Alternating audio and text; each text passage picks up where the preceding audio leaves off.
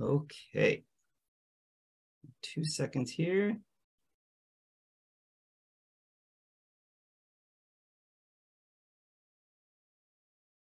Okay.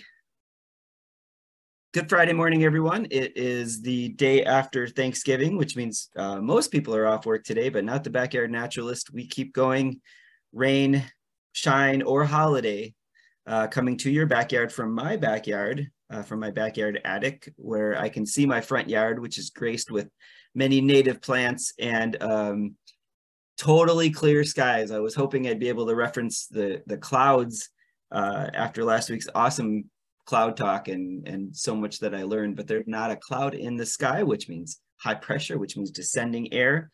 And really excited that Dr. Call has already committed to talk again in the spring. He's got a few other talks on atmospheric sciences, so I'm really excited for that. Today is the day after many in the United States gather with family and friends and good food. And we celebrate with some of the tasty foods that have evolved here in the Americas. And one of those tasty foods is the cranberry.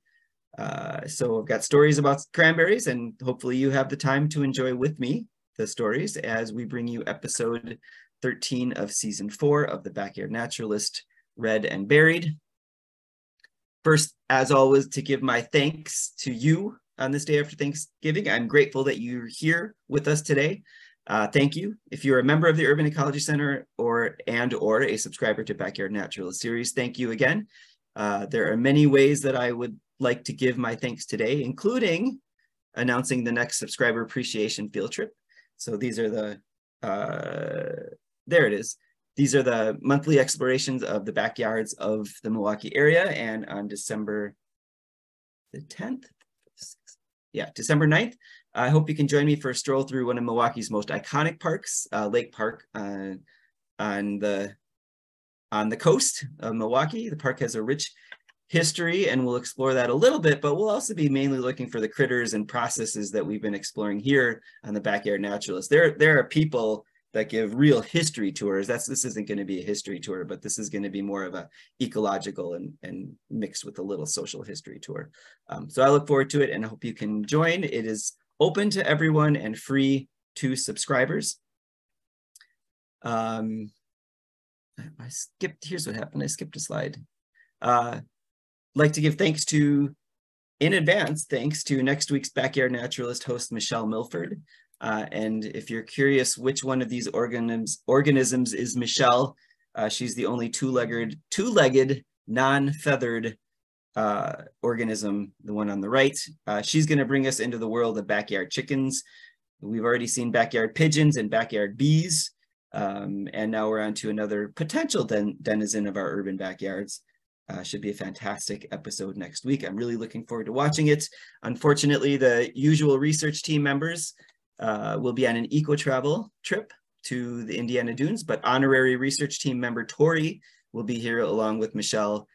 So this is an episode that I'll just have to watch after the fact, which reminds me that all of the past Backyard Naturalists, ranging from Mitch Ost's wonderful eco tour through photos, to planetarium show with Bob Bonadur of the Milwaukee Public Museum, to the March Mammal Madness show with Chris Yankee from Stevens Point, to the history episode with John Gerda. They all can be found on the UEC's YouTube channel or by entering in UEC in my backyard into your search engine. Now, I was so happy to see that launch that we've been talking about, and I'm just going to let NASA give you a little recap of what finally happened.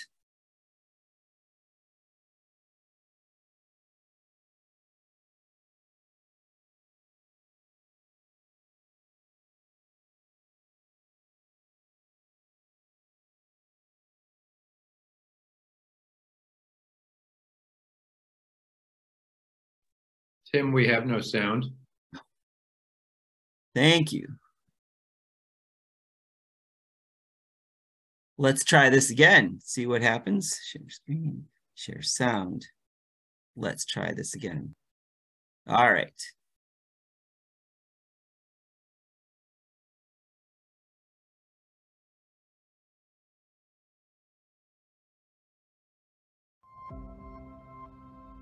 50 years after we last left footprints on the moon, NASA's Artemis 1 is our first bold step towards getting us back there and pushing us farther than we've ever been before.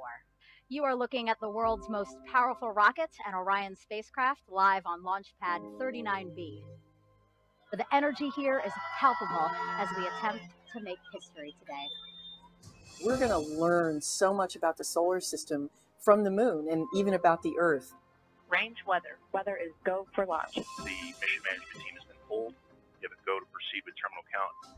On behalf of all the men and women across our great nation who have worked to bring this hardware together to make this day possible, at this time I give you a go to resume count and launch Artemis 1. 4-stage engine start. 3, 2, 1. Boosters in ignition. And liftoff of Artemis 1. We rise together back to the moon and beyond. NASA is now traveling 607 miles per hour. The harder the climb, the better the view. We showed the Space Coast tonight. What a beautiful view it is. The first step in returning our country to the moon and on to Mars.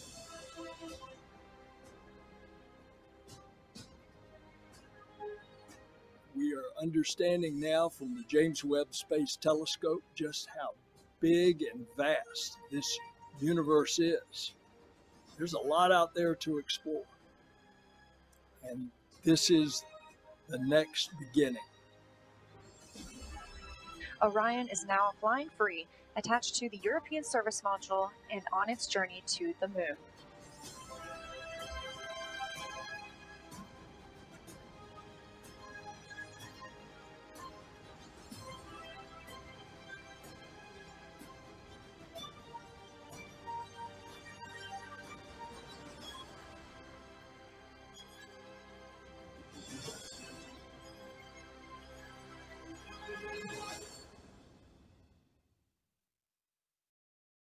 And there's a little follow-up here. Artemis 1.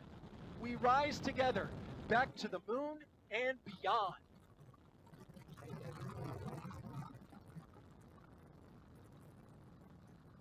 I was so happy to see that launch, and I know many of you know that I've been bringing update after update after update of this and all the delays, and then I was tickled a little bit when some of you checked in with me the day that it launched by text. I thought that was really nice, and we'll continue to follow this journey and future journeys here as our backyards have a direct connection to what happens up in space, if only through the wonder of our eyes and our imagination as we look upwards. So if you'd like to follow along, NASA has a daily blog with updates, and they just had posted an incredible video of an Earthrise from the moon. I know we saw one of those in the 60s. We got another one just posted. So, and there are many other concurrent lunar missions, including the Hakuto R lunar delivery system I've been talking about. This is a private public venture, the kind of Amazon service to the moon that's also been littered with delays, but now that's scheduled for November 30th, so less than a week. And then in a kind of moving a little bit away from the moon and to Mars, another exciting bit of space news was recently reported in the journal Science with this picture can only be headlined, "Where's Wally?" The Mars rover Perseverance, which has been wandering around for almost 2 years now, has discovered that the soils in the crater in which it landed have been exposed to water at least 3 times in its history, and that the soil is full of organic molecules, which are the building blocks of life. So stay tuned. We'll know more about that, because in about a decade, all of the samples that this little rover has been caching like a squirrel on the surface are set to be gathered up and delivered back to Earth for further analysis. So pretty exciting stuff. Okay, that's the space stuff. Now we'll move on to the cranberry. In addition to being rich in antioxidants, the cranberry is rich in cultural history, and the focus of this talk is on the fascinating ecological history, in addition to what it's become as a celebrated part of fall and winter feasts and gatherings. And so the best place to start understanding the cranberry, in my opinion, is to go to where it all begins, the bog. So you may know of a bog as a muskeg or even a quagmire. Those are other names for bogs. And one of my absolute favorite places to look for bogs is in northern Wisconsin. So let's pretend that we're there. A bog is a type of wetland that's characterized by the accumulation of peat. And peat is partially decayed plant and animal matter. And what's important to know about bogs, actually one of probably the most important thing to know about bogs, is that they're excellent at capturing and holding carbon dioxide. And right now we need all the help we can get in that department as we combat global warming. So this is an ally. But the other important thing to know about bogs is it's a really hard place for things to grow. I love the wildlife community that does grow there, but they've adapted to a really harsh place. So if you're a plant and you live in a bog, you're tough. You know, these are the plants that legends are born from. Nobody messes with the bog plants. You want them on your team, on your side. It's a really hard place for plants to grow, a really harsh place, and as such, we have some harsh little plants. So the soil is characterized by very low oxygen, extremely low nutrients, and high acidity. And so there aren't many things that can grow in bogs, but at least many different kinds of things that can grow in bogs. But the plants that have adapted to this environment, they've evolved beautifully. So for instance, bogs are where you find carnivorous plants. You have the sundew and the pitcher plants, the bladderwort. If you're on the East Coast, you have the pretty endangered Venus flytrap. And locally, one of the best places to find carnivorous plants like pitcher plants is the Cedarburg bog, which, as some of you know, is not a bog, nor is it in Cedarburg. It's actually a fen outside of Newburgh. So could be called Newburgh fen, but fens function like bogs, and so is also they're a great place to find things like pitcher plants. These plants in particular have adapted to eat animals because they grow in such nutrient-poor, acidic, anaerobic soil. And then probably the major group of plants that have evolved for the harsh conditions in a bog is the family Ericaceae. And we know of them, or you probably know them as the heaths, and sometimes as heathers. So it's a very, very large family that includes some well-known plants, starting with our star plant today, the cranberry. And I'll throw the blueberry in right away because the cranberry and the blueberry are very closely related. And then additionally, this family welcomes the huckleberry, which kind of looks like a blueberry. And then to be a kind of, I'll channel my inner Carolyn Washburn here and say, I hate to be a cranberry ninny, but these aren't actually berries. Just like the pumpkins and eggplants and watermelons that are berries, these are false berries. They're epigenous berries because they don't meet the definition of a true botanical berry. And I go into all of that in as gourd as it gets on the pumpkin. But the most of when you think of your textbook, right? A flower becomes a berry. Fruits and berries come from flowers. But in a weird twist with this group, the flower produces the berry, but it remains attached and functional. And so you don't get a flower turning into a berry, you get a flower producing the berry. And you just have this really strange situation where you can have several generations of flowers and berries on the same plant. A unique adaptation, which is likely due to this very harsh environment in which they grow. So these non-berries, these Ericaceae plants also include the rhododendrons, like the azalea. And then again, these heaths and heathers that are often spoken about and written about and drawn and kind of celebrated, particularly in Europe, Northern Asia, and then the northern part of the Americas as well, because that's tends to be where they grow. Within the Ericaceae family is a genus called Vaccinium. And this retains our friends, the cranberry and blueberry. And then this has got a lot of important foods for humans. And likely some of these have been in your fridge via your backyard. So in addition to cranberries, blueberries, and huckleberries, you have the really great berries like bilberries, also called whortleberries, or a favorite of my Swedish ancestors, the lingonberry, also known as the cowberry. Lingen is Swedish for heather, although I prefer to think it comes from linger, because I imagine lingering when you're picking lingonberries as a kind of cathartic and satisfying process that induces introspection. So you want to linger while you're picking it, but no, it actually just means heather. But you can linger while you're eating the delicious jams that they make. But all of these berries, well adapted to the harsh climates, the harsh soils. So that's something to think about next time you're eating one of these sweet berries that aren't really berries. They all grow in northern climates, high altitudes, or very nutrient poor soils. So hardy plants producing some of our wonderful desserts. All of these species are low growing plants. They often trail along the ground with rhizomes, and maybe every once in a while you'll get a shrub that'll pop out of that stem. They're not vines though, for a couple of reasons. They're not climbing anything, and they don't have, and they do have woody stems. So the flowers are pretty complex. The flowers can also be hermaphroditic and self-pollinate. So they can reproduce sexually or asexually. The roots tend to have a strong mycorrhizal network, which, as we know, and we're learning more and more about this wood wide web, the mycorrhizal associations are hugely important. So it's kind of neat to think about with these plants in particular. They grow in such harsh environments, and so really what serves them well is a lot of different options in that harsh environment. So probably that would be their biggest adaptation, a lot of options. So again, they can be pollinated externally or internally.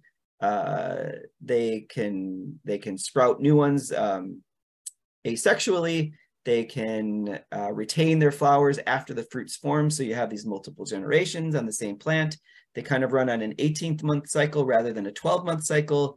They can creep along the ground. They can shoot, several feet in the air. And then they have this strong mycorrhizal relationship. So really what it means is they're not investing in one survival strategy, which works really well for some plants, but they're investing in a lot of different strategies, kind of like the jack of all trades, master of none. And mainly because in the Arctic or alpine or bog environments, like conditions aren't steady. You never know when you're going to get great conditions for growth, or conditions that are not conducive to growth. And so you kind of have a strategy for the good times and the bad times. A lot of plants will grow during the good times and then wait out the bad times. But these plants have a strategy for no matter what's going on. They have this A, B, or C strategy. And so that's a pretty cool, adaptation in and of itself is the way this group of plants has evolved, these specific adaptations. So it's from this stock that we find cranberry. And then our next challenge is to identify which plant you're referring to when you say cranberry. So if you're hiking around here in Milwaukee, and you're in a nice place like Washington Park, the natural areas here, you're going to find what's called a high bush cranberry. Not at all related to the cranberries in our food, but probably named because it certainly looks like it.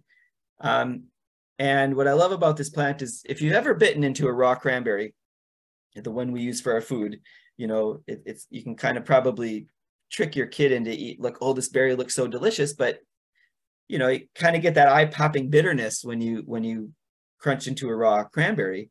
And the same is true for this high bush cranberry. In fact, I dare you to try to eat one of these. And public safety announcement, please don't ever eat a wild berry unless you're absolutely confident you know what it is. But I will tell you, these high bush cranberries are very nutritious and very safe to eat. But if you do take me up on eating one of these, you might not forgive me because they taste absolutely horrible. And then I know this from experience, kind of being dumb and young. I think I was dared to eating one, and I wasn't hurt, but boy, the taste that gets in your mouth, it stays there. It's forever, and it's awful. It's like objectively awful. So in some ways, eating a wild high bush cranberry is kind of like a rite of passage, right? Like you have to try it once in your life to experience it. I really wish I hadn't. It feels more like a hazing experience. But I'm not the only one, because even the wildlife probably think that the cranberries are not too tasty, because these are usually the last berries to go in the winter. They're the last things left on the shelf when nothing else is available. So definitely not sought after even by wildlife, but it's very important to that wildlife, because in harsh winters, the high bush cranberries might be the only thing keeping some animals alive. And then as you get later in the winter, the berries start to ferment a little bit more. And then, so in addition to the very high nutrition you get from these berries, to go along with the awful taste, you also add some high alcohol content, which probably helps with the awful taste. And then you get some animals, some mammals, some birds that will get a little intoxicated after eating these, if it's later and later, and visibly intoxicated. You can actually see them kind of stumble around a bit. You'll see a cedar waxwing hit a branch with not quite the perfect landing that it normally gets. Kind of stumbles. So kind of fun if you get to witness that. And this is one type of cranberry. So I don't know, actually it might be fun to bring this one to your dinner table. And I'm not, because you could kind of take that route of bringing it to your dinner table and giving it to that uncle that you don't like, and see what happens. But actually, the reason I think you should bring this to your dinner table is that high bush cranberries make excellent jams and jellies. So once you add the sweetener to balance the awfulness, it is really delicious. In fact, one of my favorite community members, who has since passed, was Edie Walter. And for about 15 years, anyone that spoke at the Urban Ecology Center was given a jar of Edie's high bush cranberry jelly. And it was the only place you could get it. She didn't sell it. She only gave it to speakers at the center. And so her jams went to people like Bill McKibben and Wendell Berry and Gaylord Nelson. And me, I was fortunate enough to speak and get a jar, and it was so delicious. So yeah. And then one other just quick note about the high bush cranberry was, I found out a fairly disturbing bit of phylogenetic news for those of you that are into this kind of thing. If you're learning how to identify plants as a naturalist, one of the things you look for is, does the plant have alternate or opposite branching based on where the branches come out of the stem? It's really helpful in identifying plants. And so early on in my career, I learned the phrase madcap horse, which helps you remember which plants have opposite branching. So if they're opposite, they could be one of those. If they're not, they're likely something else. So MAD, M-A-D, M stands for maple, A stands for ash, D for dogwood. Those are all plants that have opposite branching. Then the horse part is pretty easy. That's horse chestnut. So maple, ash, dogwood, horse chestnut all have opposite branching, but then you have cap, mad cap horse. And cap is a little bit harder. It's a little more erudite. It's like, so cap stands for Caprifoliaceae, which included the viburnums, the high bush cranberry, but then recent evidence, as these phylogenetic people often do, they move things around. And so the high bush cranberry is no longer in Caprifoliaceae, it's in Adoxaceae. So that kind of makes this really nice phrase, madcap horse, not as useful. We might have to change it to like mad cap a duck's a horse or something, which is going to be harder to remember. But this is one plant with the name cranberry, the high bush cranberry. And it's important around here in native habitats. But I think most of us associate cranberry with the berries in the genus Vaccinium. And even then, you could be talking about more than one species. So we already mentioned the objectively delicious lingonberry, or a name that just rolls off the tongue, Vaccinium vitis Idaeae, which is named for the sacred mountain of Greek mythology, Mount Ida. And vitis is a vine, so this translates as the vine from Mount Ida. The lingonberry is a Eastern Hemisphere, Old World species that has many colloquial names, from lingonberry to partridgeberry to cowberry. And it's also known as the mountain cranberry. So lingonberry kind of refers to the species across the pond, but it actually does grow In the Northern America, it just usually has different names.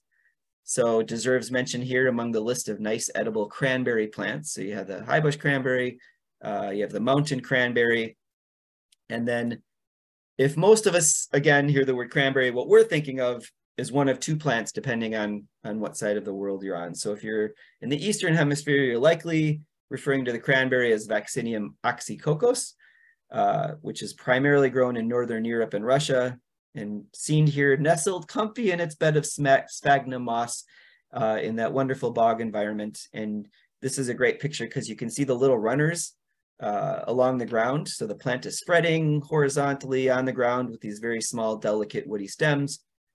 And this is a good place to point out, you know, from this harsh environment, they have these really waxy, leathery leaves that help it, as they're often in water for many, many times. And so they have to deal with not so much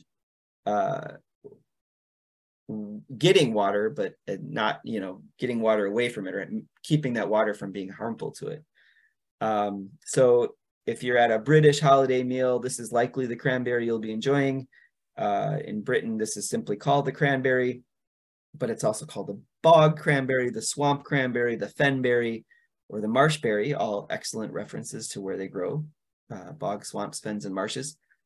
Sometimes known as the small cranberry, for a reason you can probably guess.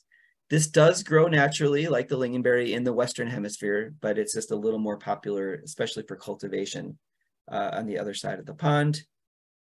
Here in the Americas, the cranberry that has gained the most popularity is Vaccinium macrocarpon, known as the American cranberry, or the bearberry, or the large cranberry, or if you're here, just the cranberry, which then leads us to the question, okay, they're all types of cranberries. Where does the name cranberry begin with? Or where does it come from? Where does the name cranberry come from?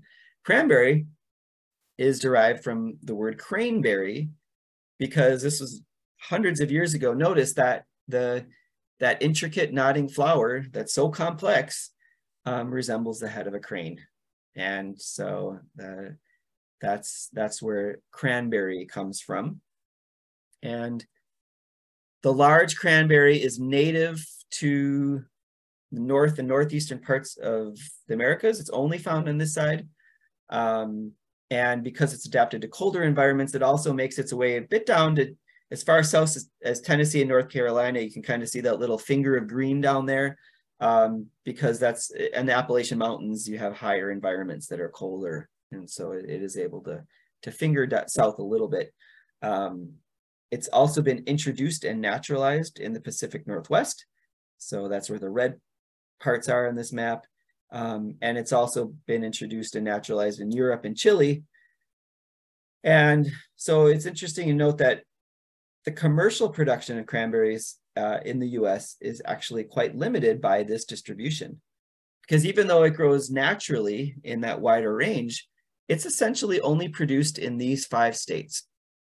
And it's interesting to note that, you know, a bit about each of these states. So this is barrels of cranberries produced in a year. In this case, the year is 2017, and so you get a good visualization of who's producing most of the cranberries. So there are cranberries that are also produced in Canada and Chile might not make sense, but again, you have those high alpine environments that work well. So if we kind of take away Chile and Canada and just look at the United States, you know, those of us in Wisconsin, we are by far the biggest producer of cranberries. And the types of bogs that naturally occur in Wisconsin that gave this perfect habitat for cranberries are the bogs of our North Woods, and they were produced by glaciers. So as glaciers advanced and receded, they kind of scraped the land, they scraped the soil, they changed the composition, and then they produced a lot of depressions that acted as what are called aquicludes. And so you get water that's kind of trapped. It's not part of a system, like a flowing system, or sometimes not even a spring system. And then the water kind of festers, and that's where you get that really low oxygen, high acidic environment. These are the bogs, again, that I absolutely love. And they're also the bogs that the cranberries actually loved. So kind of the central native place that the cranberries evolved is a place that, again, is pretty harsh to most plants. So this is why Wisconsin's the #1 producer of cranberries. Then you go number 2 and number 3, you have Massachusetts and New Jersey. And they also have native bogs, but their bogs are quite different from ours.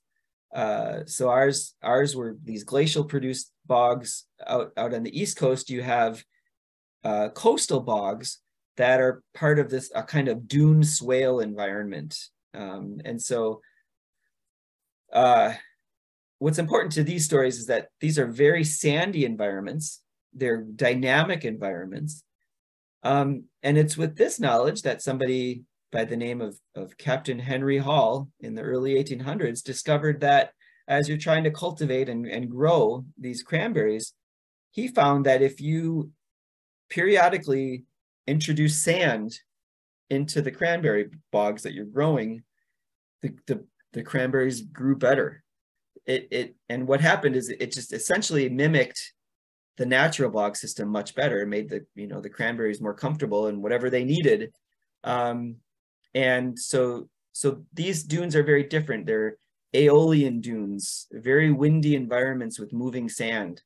And so that's what Henry Hall discovered, that if you want to cultivate these, try to mimic that environment as much. You don't need that with the Wisconsin cranberries, but out east with the environment that worked much better. So you have, the glacial bogs of Wisconsin that wild cranberries adapted to, and then you have the coastal dune bogs of New England that wild cranberries adapted to, and then that's essentially why the top 3 cranberry producing states are in those 2 areas. And then you have Washington and Oregon, which are relative newcomers. It's naturally wild cranberries didn't grow there, but they do have great environments for growing cranberries. So they were introduced and then naturalized and now produced for commercial production. So that's why Washington, Oregon kind of round out the top 5 cranberry producing states. So with this kind of holiday episode, there's a lot more to say about cranberries, which you often hear me say. Like a lot of these plants or animals or whatever, when you start looking into them, there's just so much more that I learn about them. But trying to keep these to roughly a half-hour episodes that our attention spans.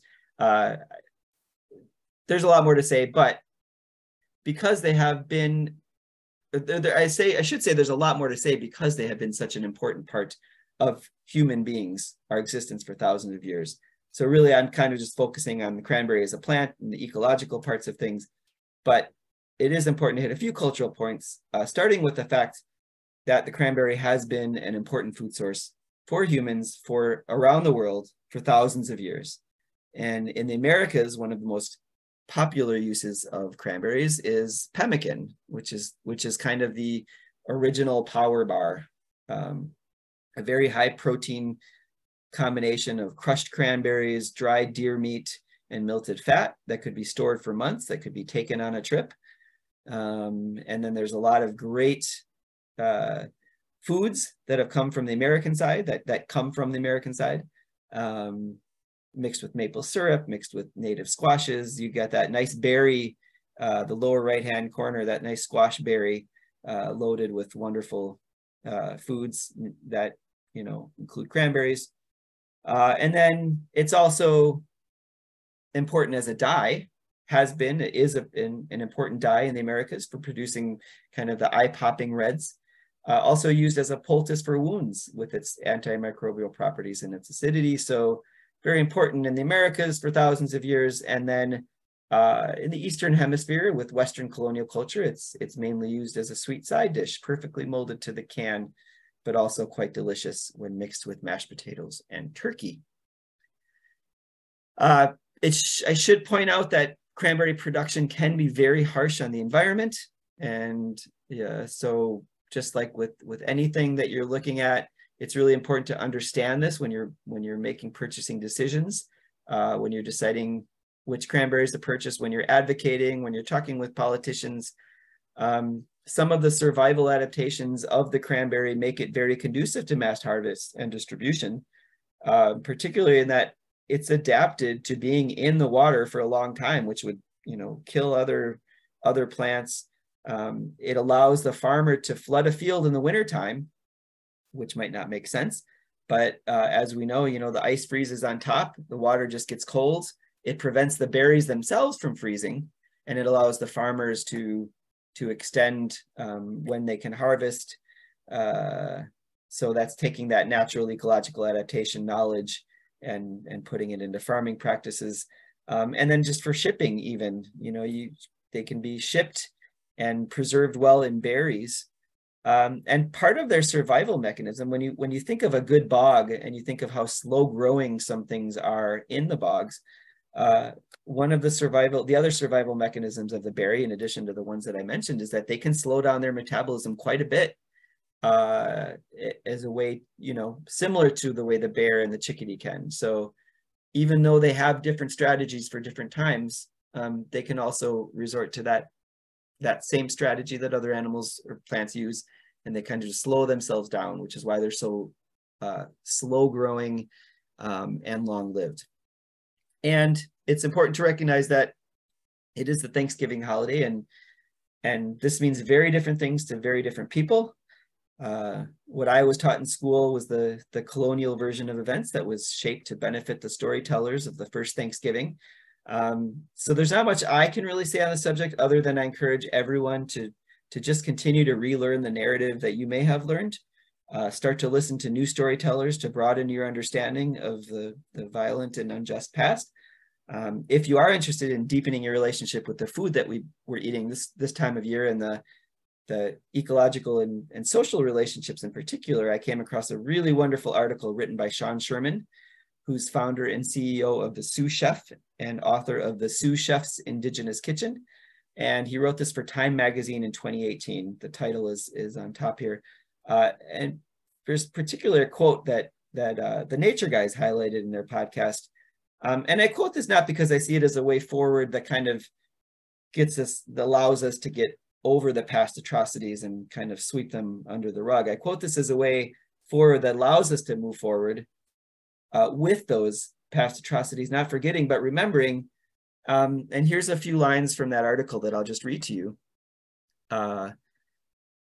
Many of my Indigenous brothers and sisters refuse to celebrate Thanksgiving, protesting the whitewashing of the horrors our ancestors went through, and I don't blame them. But I have not abandoned the holiday. I have just changed how I practice it. The thing is, we do not need the poisonous Pilgrims and Indians narrative. We do not need that illusion of past unity to actually unite people today. Instead, we can focus simply on values that apply to everybody: togetherness, generosity, and gratitude, and we can make the day about what everybody wants to talk and think about anyway: the food.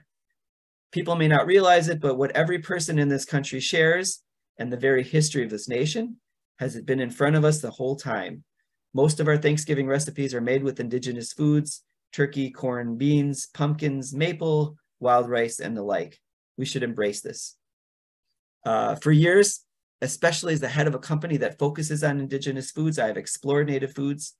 It has given me and can give all of us a deeper understanding of the land we stand on. It's exciting to reconnect with the nature around us. And then he goes on to provide some specific examples, and I'll share this link. There's some great things in there. But then he ends with, no matter where you are in North America, you are on Indigenous land. And so on this holiday, and any day really, I urge people to explore a deeper connection to what are called American foods by understanding true Native American histories, and begin using what grows naturally around us, and to support Native American growers. There is no need to make Thanksgiving about a false past.